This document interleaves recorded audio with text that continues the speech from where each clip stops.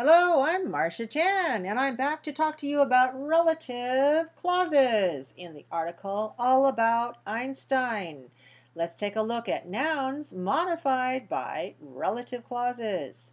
I will put these on the screen. They come from the article, and the sentences will be marked as follows. The noun phrase is underlined, the core noun is in bold, and the relative clause is in italics.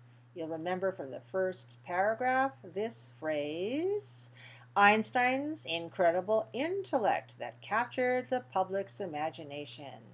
We have the word intellect, that's the noun. The whole noun phrase is Einstein's incredible intellect. Incredible is an adjective that modifies the noun intellect. Einstein's is a possessive noun that modifies incredible intellect. Intellect is our core noun. So what about Einstein's incredible intellect that captured the public's imagination? Here we have a relative clause. So notice that in English there are many ways to modify the noun. We can have adjectives which come before the noun, and we have possessives which come before the noun, but relative clauses must come after the noun that captured the public's imagination. Here we have the relative pronoun that, referring to Einstein's incredible intellect. We have the verb captured, which is a transitive verb, VT, and we have the object imagination. Whose imagination? The public's imagination. So, what captured the public's imagination?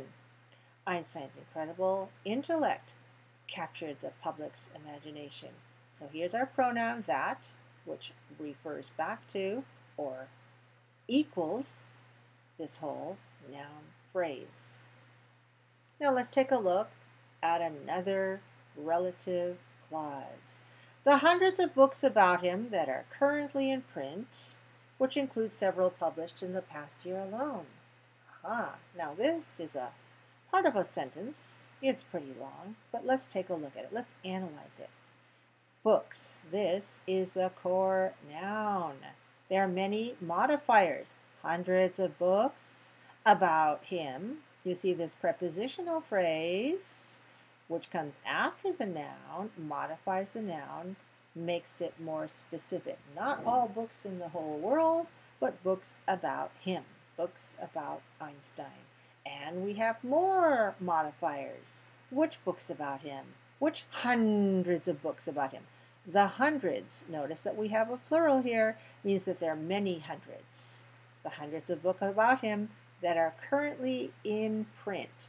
This one is a relative clause that are currently in print, not the ones that are out of print. Do you know the difference between in print and out of print? Books that are currently in print. These are being published nowadays.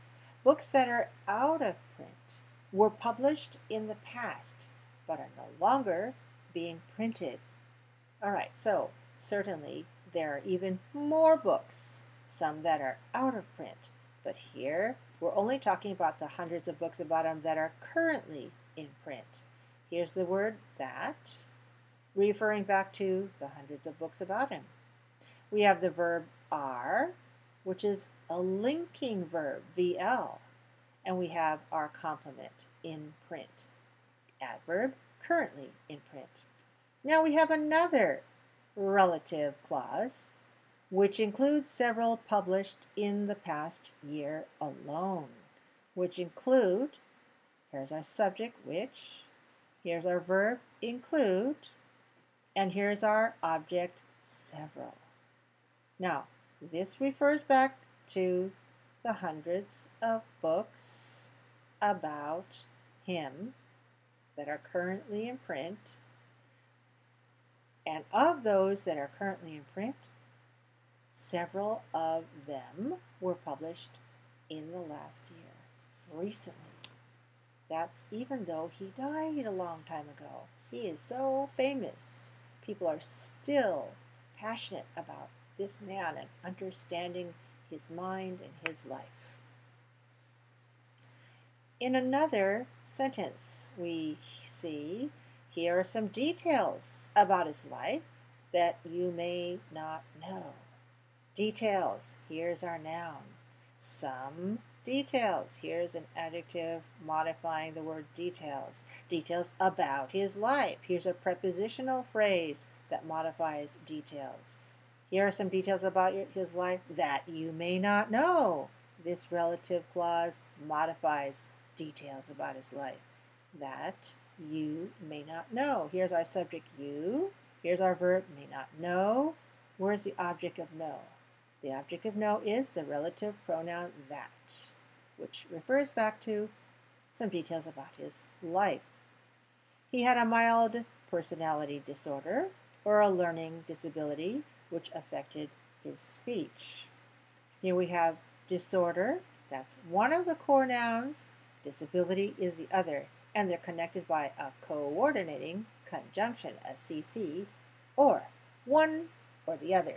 This is something that experts, a few experts, some experts have suggested. They don't know because the guy's not alive anymore and there's no way to assess him the way we can do nowadays. But they think that perhaps he had a disorder. What kind of disorder? A personality disorder. Noun, modifier, here's our core noun, disorder. And this personality disorder was mild, not too strong. So that's our regular adjective. So a mild personality disorder. That's one noun phrase. Or a learning disability. Here's our noun modifying the noun disability. Learning. Article, noun modifier, core noun. A learning disability. Which affected his speech. Here we have our subject, which. That refers back to this disorder or that disability. Affected is our verb. This one is a transitive verb, VT. That means it has an object. It has an object, speech, which affected his speech. Maybe a personality disorder affected his speech. Perhaps a learning disability affected his speech. Right, that's what this last sentence is about. He's remembered as a child whose interests included playing the violin and listening to classical music. Here we have a case of possessive. We see whose interests.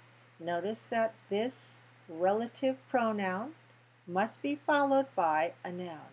The word whose as a relative pronoun is always followed by a noun. It can be a singular or plural noun, and in this case, it's a plural noun whose interests included not just one, but at least two. Playing the violin, that's one interest, and listening to classical music, that's another interest. So the child's interests included these two musical activities. So child apostrophe S, a child's interests. This is replaced by the pronoun whose. Notice the spelling is W-H-O-S-E, and it's followed by a noun. A passion which continued into his adult life.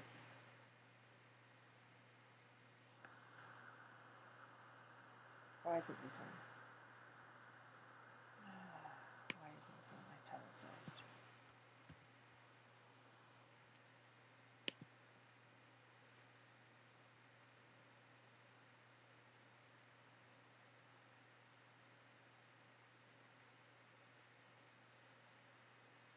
Take two about a passion. All right, so he's remembered as a child whose interests included playing the violin and listening to classical music, a passion which continued into his adult life. So he had a passion for music, and this musical passion continued into his adult life, which is the relative pronoun, It's a subject of continued. Continued is a VI, intransitive verb, followed by not a direct object, but a prepositional phrase, continued into his adult life. Now, the word which refers back to a passion, the passion of music. This is how he felt about school. He disliked his school, where success was determined by one's ability to memorize facts. I guess he didn't like simply memorizing facts. He liked to apply them to real science. He liked to do things that were creative. Now, notice that we are using the word where success was determined by one's ability to memorize facts, referring back to his school. We analyze it by looking at success. That's our subject. Verb was determined. Do you see the passive voice? And we also have the by phrase, by one's ability to memorize facts. Here the word where represents a prepositional phrase of in his school. So if we had a new sentence, we would say, or we would write, in his school or at his school, success was determined by one's ability to memorize facts. And when we join the two together, we use the adverb where.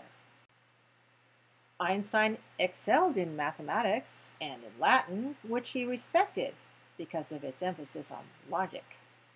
So he excelled or did very well. He was excellent in mathematics and in Latin, which is a language. Now, most people consider mathematics very logical, but how about languages? Maybe less so. But Latin is perhaps more logical than English. Or perhaps more than his native German. In any case, he respected Latin because of its emphasis on logic. He, subject, respected, verb, VT, transitive, needs an object, respected what? He respected Latin. So this word which, this pronoun which, refers back to Latin and is used as an object pronoun. Einstein was a man whose unsettled private life differed greatly from his focused and balanced consideration of the problems of the universe. So we can see the use of the word whose to modify life. Whose life? What kind of life? Private life, that's an adjective. Unsettled private life, another adjective. So the two adjectives, unsettled and private, modify the core noun life. Now, we see the word whose as our possessive. Now, we saw above a child whose interests, and I told you whose is always followed by a noun. Whose is followed by a noun here, but it also includes two adjectives which modify that noun.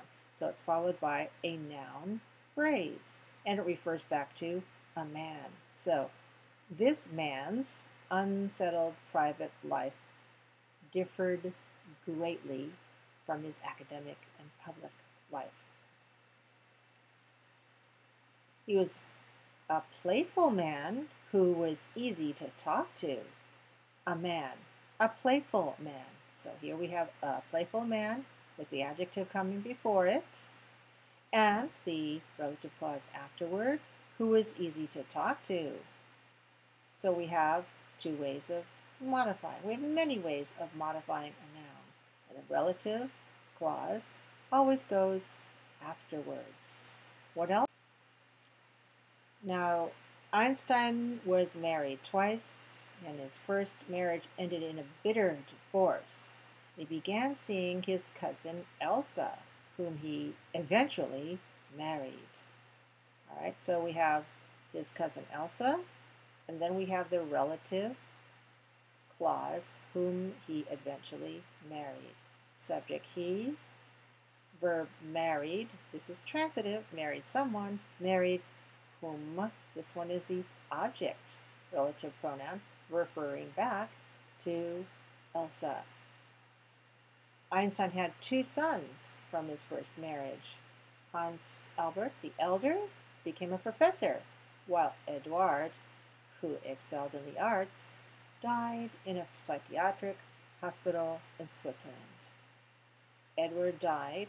Edward excelled in the arts. Edward, who excelled in the arts. So we have this relative clause to modify Edward. Subject who, verb excelled. This one is intransitive. It's followed not by a direct object, but by a prepositional phrase. Einstein may have been a man of science, but he was also deeply spiritual. He said, "What I see in nature is a magnificent structure that we can comprehend only very imperfectly." And that must fill a thinking person with a feeling of humility. What kind of structure? A magnificent structure. Here is an adjective which comes before the noun. Nature is a magnificent structure. And can we tell more about this magnificent structure? Yes, we can, using the relative clause that we can comprehend only very imperfectly. In other words, we cannot comprehend nature perfectly. We can comprehend it only a little bit, and it's still not perfect, only very imperfectly. Now, this word "that" refers back to a magnificent structure. Nature is a magnificent structure. What kind?